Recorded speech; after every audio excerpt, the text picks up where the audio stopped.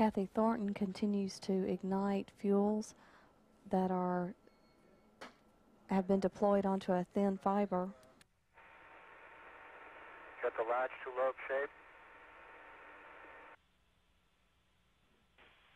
That's affirmative, Val. This is a real nice drop, and we'd like to continue on at step delta decimal 5. Copy that.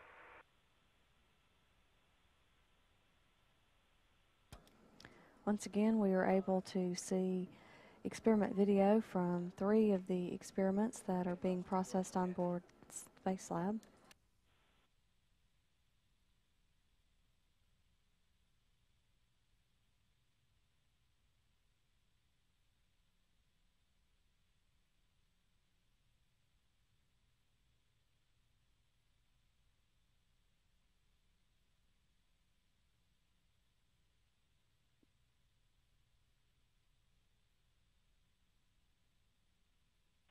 Stand by, Rommel. And Kathy, can you confirm it's still burning? It just extinguished, and there's a little bit of clouding in the chamber this time. That was really strange looking.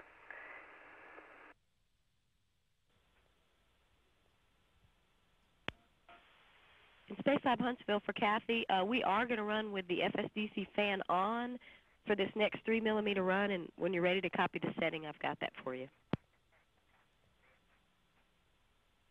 Kathy Thornton has just released another drop of fuel onto the fiber.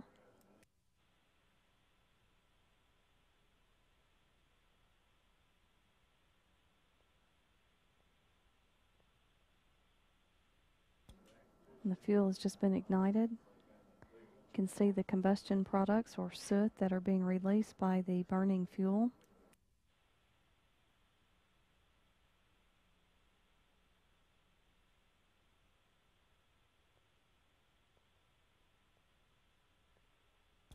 There's a third front coming out from it, and now I'm getting a lot of the vapor at the end, the combustion products.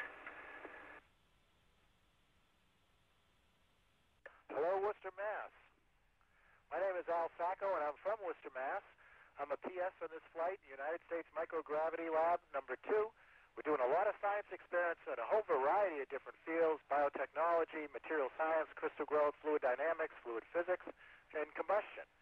And we're going to talk a little bit about all of these things with you guys today. But before we do, let me introduce, or let them introduce themselves, the Redshift. First, we'll go to our commander, the boss. Hi, I'm Kent Bowersox. I'm from Bedford, Indiana, and I'm the mission commander on STS-73. I'm Kathy Thornton, and I'm the payload commander on this flight. And I'm Kent Rominger from Del Norte, Colorado, and I'm the pilot on this flight.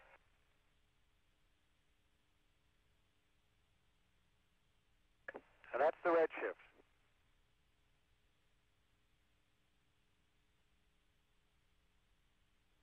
Can we have the first question, please? Okay, for questions regarding fluid experiments, Worcester South High, please go ahead. This is Hossein Argasasham, and my question is, what is the purpose of the contact angle experiment? Well, in order to understand the purpose of the contact angle experiment, you first have to understand 2 variables that are involved with it. One is called surface tension, and the other is contact angle, and they're related. Surface tension really can be simply thought of as how molecules like each other. If they like each other a lot, they have a very high surface tension. On the other hand, what you also have to balance is how they like the materials they contact. And those are called adhesive forces. Adhesive forces are how the liquids like the solid. So what you have when the contact angle experiment is a balance between what they call cohesive forces, or surface tension, and adhesive forces, or how it likes the wall. And when those two balance, and they're balanced by gravity, that's really how far up the liquid goes. Now, in space, the reason we come to space to study surface tension is primarily because it dominates. And let me give you an example of that.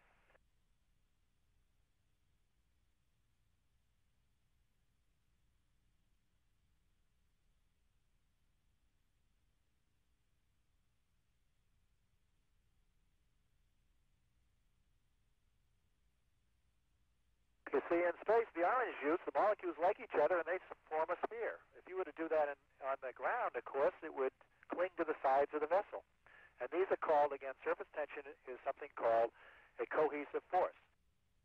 Stephen Belloc from the Accelerated Learning Laboratory. Hi, I'm Nick Paquette from North High School. Hi, I'm Beth Quintadamo from North High School. Hi, I'm Reggie Hill from North High School. Hi, I'm Josh Norber from Doherty High School. Hi, I'm Tanisha Webster from North High School, and our question is, how does the surface tension and contact angle react in space when soap is added, and why? Soap is what we call a surfactant, and what that does is reduce the surface tension. And in space, it reduces the surface tension by the same amount. It doesn't change at all in space. But again, what you can see is the effect of that surfactant a lot more in space because you have a 1/6 gravity component, and therefore surface tension dominates over gravity, and we can explore that. But it really doesn't change anything more than it does on the ground. The ground and space are very similar when you add soap as a surfactant.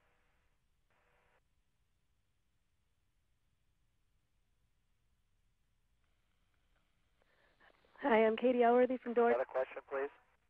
Hi, I'm Igor Gurovich from Doherty High School. And I'm Todd DeVoy from Doherty High. And our question is, in the contact angle experiment, what would happen if the slides were of different materials and sizes, and would other liquids change the results? Well, I hope, with what I've explained to you so far, that surface tension and contact angle are basic properties of a liquid and its interaction with a solid. So those aren't affected by space. However, every time you change the liquid or you change the solid that it's in contact with, that is the material, then you, in fact, will affect the contact angle experiment, how high it rises. But the size, that is the size of the materials, or even the amount of liquid that you put in, really doesn't have a major effect on that, either in space or on the ground. Next question, please. We have 5 minutes remaining in Worcester. Please go ahead with the next question. Hi, my name is Hong Tran from North High, and I was wondering if the mass of an object can break its surface tension. You know, that's another very interesting question, and you got to think about it a little bit. Surface tension, again, is a basic property of a fluid, and it really doesn't change whether we have a large mass on it or a small mass on it. The surface tension is the same. However, what you see is if I look at an eyedropper and I squeeze out a little bit of liquid on the ground, as that liquid grows, it gets very heavy, and as it gets heavy, it elongates the drop, and eventually it falls off. Now, the surface tension of that material didn't change. It just became so heavy that the adhesive forces were overcome by the cohesive forces. The cohesive forces were overcome, or the cohesive and adhesive forces were overcome by gravity, is what I'm trying to say. Well, up here, that wouldn't happen, of course, and you saw that with the straw. When I squeezed out the orange juice, it just sort of hung there as a sphere. So surface tension really doesn't change. It's not broken by mass, but it looks that way and it seems that way because of your observation in a one-gravity environment. Please. Hi, my name is Yola Tafani from South High. My question is there a difference in velocity of the spreading pepper in space?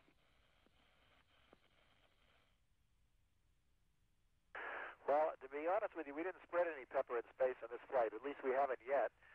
But I would expect that there may be a difference in velocity, and the difference in velocity wouldn't be because of the surface tension effect, but because of convective effects, temperature differences. And that's additive, so you'd get not only the surface tension effect, but in addition to that, you may get some convective effect. So you'd probably see a difference in the velocity of the pepper itself moving across the surface. Can I have another question, please? We have 1 minute left in Worcester. Time for one last question. For every reaction, there's a reaction. Would a ball of water disperse if you put pepper into it?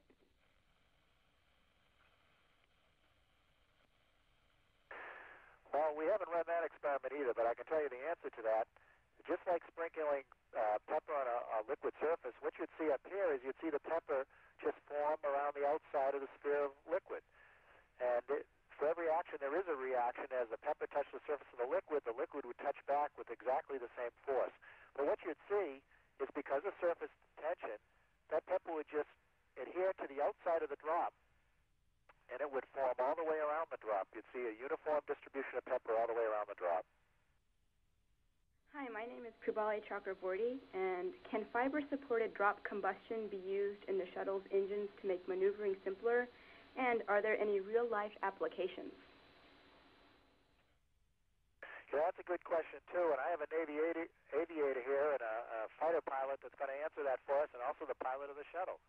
And this is Kent. Thanks, Ali. That's a great question, and the answer is maybe that can help us maneuver the shuttle. And also on real-line applications, there are many. I'll start out by saying as well as the shuttle from having better combustion, and the F-14 I used to fly, as well as the car that people drive, even the heater and water heater in your home, it can help them be much more efficient. And the reason we study that up here in microgravity is without the influence of gravity and without convection, the burning is much more even in a sphere, and it burns more slowly, so we can control it and much better analyze it and hopefully come up with more efficient combustion processes and fuels. And additionally, that would also result in less pollutants, so it would help the environment also. Next question. Hello, my name is Jill Fackler. Do different flammable liquids form different shapes when they burn, and are the materials you're using different from ours?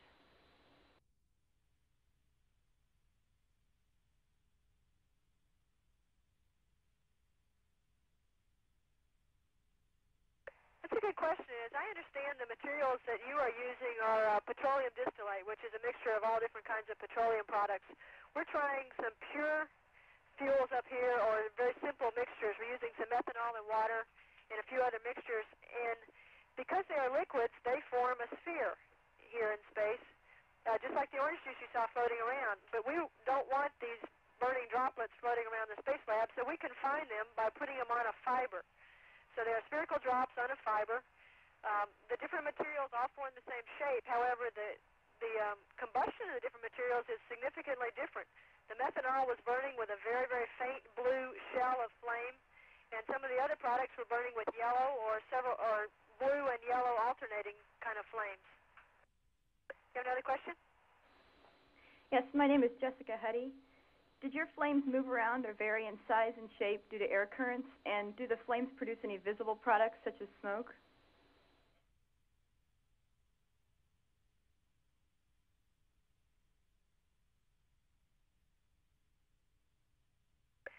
That's a very good question. That's some of the things that we're trying to explore up here. We have done some of the burns without air currents, and we get a completely spherical shell of flame. And others we have done with air currents, and we get a teardrop shape where the combustion products and the vapors that are burning are moving along with the air currents. It also changes the color of the flame, because with air currents we're feeding more oxygen to the ball of fire. And when we're not having airflow, the oxygen has to diffuse into the combustion zone, so it's a little bit slower burning process. It also burns bluer, whereas we have airflow, we have a little bit of a yellow color. My name is Ray Marquette. What percentage of times did you get a good flame, and how long, on average, did your flames last? We've had a little bit of trouble getting the droplets deployed on the fiber, but once we get them on the fiber, we get ignition every time, and it burns from on the average of 5 or 6 seconds for a small drop to a 5-millimeter drop, was going as long as 25 or 30 seconds, which is a lot longer burn time than you're getting on the ground with your experiment. Hi, my name is Geraldine Waters. And my question is, do you think anything besides the difference in gravity could cause the flames to differ?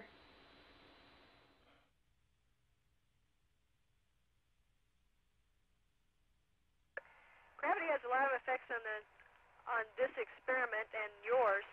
In your experiment, you're burning a teardrop-shaped fuel because gravity is pulling it down. Here we start out with a spherical drop of fuel.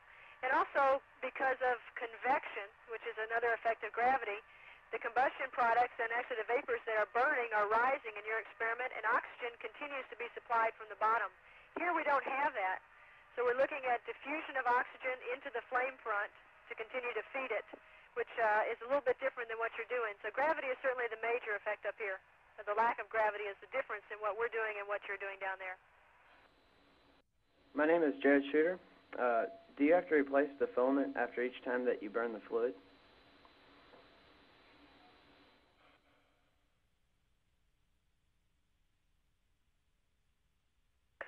Yeah, another good question. That's we didn't replace the filament every time, but we do replace it periodically. And one of the reasons for that is we get soot deposits. We get carbon deposits, high molecular weight carbon materials. And what do? They change the surface tension of the liquid and how it interacts with the solid itself. That can result in a variety of different things, not the least of which is the drop moving along the filament itself. In addition to that, it can change the heat transfer rate, how heat is leaving the filament, which affects the studies that we're looking at. So we don't replace it all the time, but if it looks like it's getting a little sooty, then we do, in fact, replace it. My name is Kate Gayhart. Does the type of filament have an effect on the result of the experiment?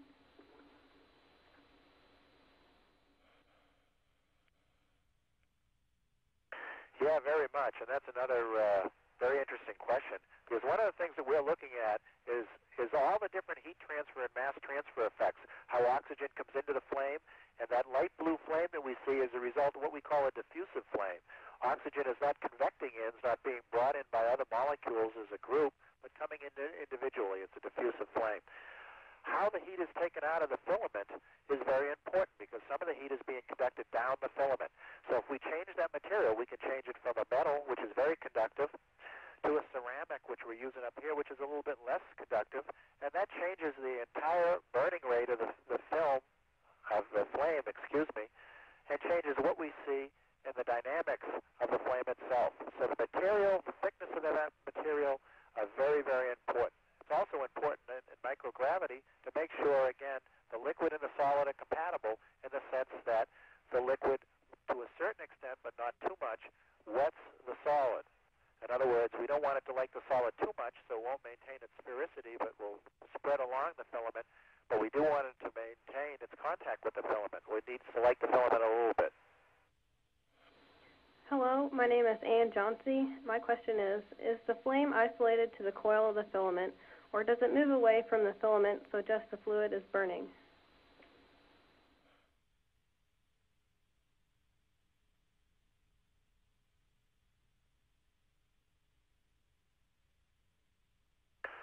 Well, first, again, we're not using a coil up here. We're using a filament, just a straight line of material, straight string.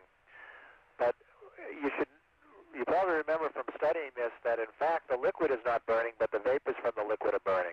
And that's what we see as well. We see a shallow or a halo of burning material that's displaced slightly from the liquid or the fuel. And that's what burns, the vapor. Next question, please. And this is the last question from Louisville Science Center. Please go ahead. My name is Tom Folda, and I was wondering, would the amount of electricity used in the experiment change the rate of combustion, and would microgravity have any effect on this?